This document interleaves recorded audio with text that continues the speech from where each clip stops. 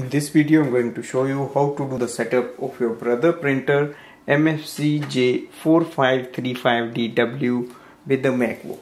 Now first thing is to connect the printer with the Wi-Fi network of your home. So go to the printer screen. On the printer screen, click on the setting icon, network, Wi-Fi, that is WLAN, search Wi-Fi network, select your Wi-Fi network, enter its password and connect with the Wi-Fi network of home. So once printer is connected, go to your MacBook. Go to the MacBook and open the system preferences. Select printers and scanners. Click on the plus button.